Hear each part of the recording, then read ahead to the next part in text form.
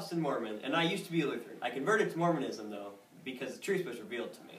Well, I'm Max, and I'm a Lutheran, following the way of the truth of Jesus Christ. Well, Jesus is the eldest son of Elohim, and he is the Savior of the world. He is created by Elohim to redeem the rest of creation that became fallen and sinful. Jesus wasn't created.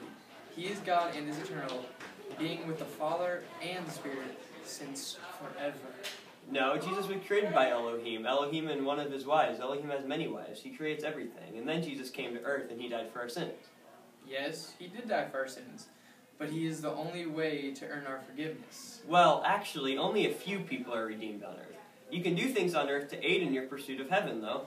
You can be baptized, wear special garments, and even be redeemed after you die, through baptism by proxy, having someone on earth be baptized for you.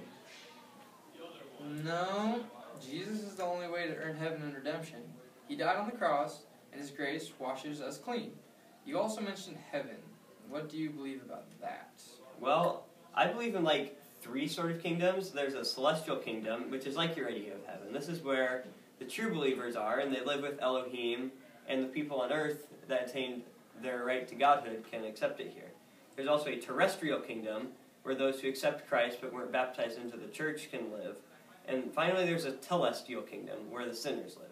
People can move between the kingdoms by having people on earth be baptized for them, but they can only move up. No, you only get one chance at being redeemed, and it lasts your whole life. Once you die, you cannot go from heaven to hell, or vice versa. Humans cannot earn your redemption, like you say. Only Christ can. Well, I know that my religion is the one true one, Mormonism.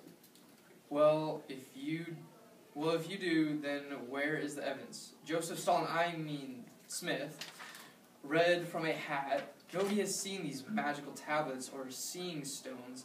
Even the places named in the Book of Mormon aren't even real.